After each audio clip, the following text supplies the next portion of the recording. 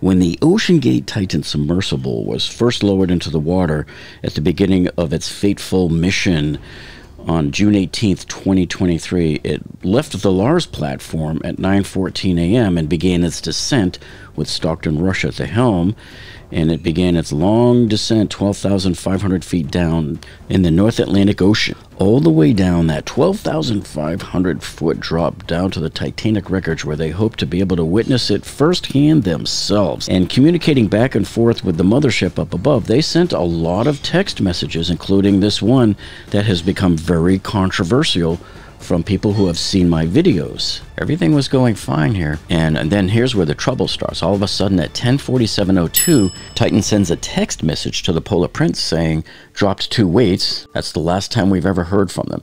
And then all of a sudden something drastic happens. 7 seconds after sending that last text message, the Titan Submersible implodes at 10:47:09 a.m. Yeah, it should be about 530. I will put a link down in the video description below to this Titan book that I also told you about in the last video. Highly suggest you pick yourself up a copy of this nice paperback book here. This is called Titan, to the Titanic and Back 13.5 times by Gordon Telepon. And what I really like about this book, it has everything you could ever possibly want to know about the Titan, from the history of the company all the way to the end, to the last day of the implosion. This is about 300 pages. You can also get the Kindle version and download that, and you can also get a PDF version, which is really cool because you can search. So this right here will save you from having to sift through hundreds and hundreds of hours of videos all over the web, because all of the answers and all of the key points that you need to know about this entire engineering disaster is right here in the book, including all of the mistakes made during the manufacturing of the OceanGate Titan Submersible carbon fiber hull. If you know anybody who's an engineer or going into engineering or in college for engineering, then you'd better buy them this book. So it doesn't matter if they're a software engineer or an electrical engineer or a mechanical engineer or even a structural civil type engineer, because any type of engineer should be able to learn from the mistakes that were made here. It's just unbelievable. So what a great learning tool this would be for them to study as they're going through school. And what I find especially useful is these key talking points that witnesses made during the Marine Board investigation there, and it's got the timestamps from the videos too. So you can go directly to the U.S. Coast Guard's live streams from the Marine Board investigation, and you could directly find those timestamps in there and listen to the conversations that were had. Now, over the course of the last few videos I've uploaded on the OceanGate Titan Submersible, many of you have posed a lot of comments and numerous questions asking about, why did they need to drop 2 weights? What was going on with these 2 weights here?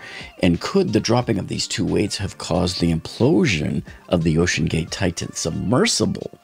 So as you can see here, there was just numerous questions, one after another have been left here on my videos. So there seems to be a lot of confusion from a lot of people actually, as to what is the reason that we're actually dropping these weights and what's really happening. And so we're going to examine, could the dropping of these 2 weights have possibly led to the implosion of the OceanGate Titan Submersible? Now, a number of people left comments suggesting that the reason why they dropped the 2 weights was because they need to get back up to the surface really quick. There was some kind of emergency. Maybe they heard the cracking. So it's important to understand that based on what we know about the comms and these abbreviations that they used, remember David Pogue posted that picture of it. So if they were indeed in an emergency and they got to shoot back up real quick, we need to resurface now, they're not going to send this long message that says dropped 2 weights. Drop 2 weights. Titan drop 2 weights. Copy. Titan drop 2 weights. They're going to type in this message here. So you can see here by looking at the chart that this is what they would type in. They would probably type in the XXX or SOS, because here it says surfacing immediately, from the sub side, and that's emergency. That would be an emergency. We need to surface right now. And then of course send help would be SOS here, So this is most likely what they would send. They would not take the time to type in that longer message, which is dropped 2 weights. So you can see by them sending up that message that says dropped 2 weights, that meant they had a little bit more luxury of time to sit there and type down this longer message, which meant things were operating as normal right up until that time. So had there been an emergency, it would be like XXX, boom, and they probably would have sent that message 3 or 4 times also, XXX, XXX, XXX. That's what I would have done. I would have been just keep on sending it up. So there really are 2 main reasons here why the fact that they dropped 2 weights does not mean that they were trying to resurface. Because first of all, if you were trying to resurface, you're not going to drop 2 weights, because that does not make you buoyant. It doesn't make you reverse and go back up again. It does make you a little bit more buoyant than you were. So all it does is just slow the ascent down. So they typically will drop these 2 weights, which is about 70 pounds total, when they're about, I don't know, 300 or 400 meters from the Titanic wreckage site there.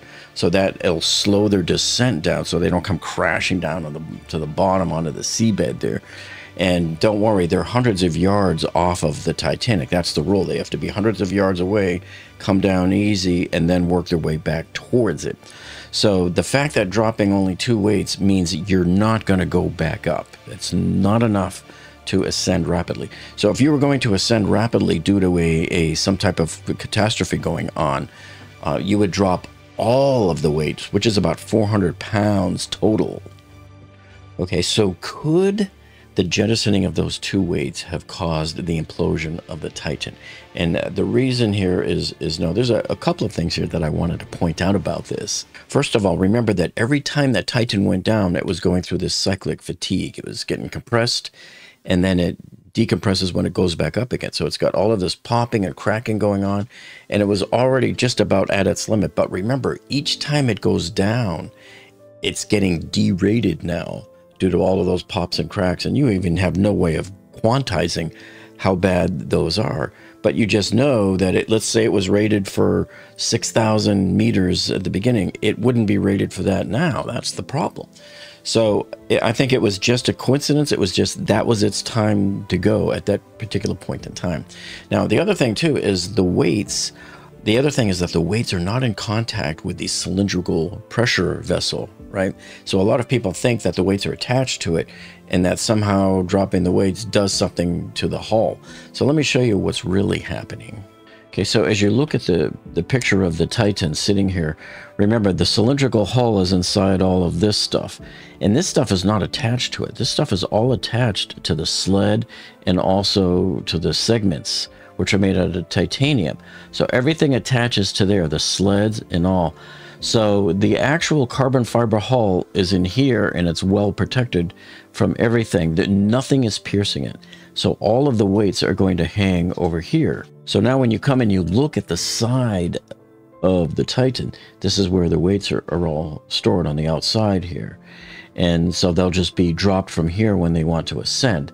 So when it says drop 2 weights, it was probably a couple of weights that were sitting out here, as far as we know. And so by dropping those 2 weights, it doesn't cause any movement or anything on the hull itself. And by the way, this here was my favorite comment of all. So you can see my videos are good for your health, and they do provide lots of fiber. And some people might say, well, does the change in buoyancy maybe do something? Not really, because it has such a small effect on the speed. And the fact that it only dropped about 10 seconds later before it imploded, that shows there that the pressure isn't that much different between that, what, about 15 feet or so that it probably dropped in that time frame. So it was already going to implode. I think even if they hadn't dropped those weights, the thing just would have buckled in on them anyhow. It was just their time to go. Hey, and make sure you keep those questions coming too. And by the way, if you haven't seen the video that I did over here a couple of weeks ago on the Coast Guard's final report, what are you, nuts? Why haven't you seen it? Get over there and see that video. And then you can also see this other haunting video that I put up a couple of months ago when Wendy Rush heard the actual sound of the implosion while up on the Polar Prince. So thank you for joining us, and we'll see all of you on the next one.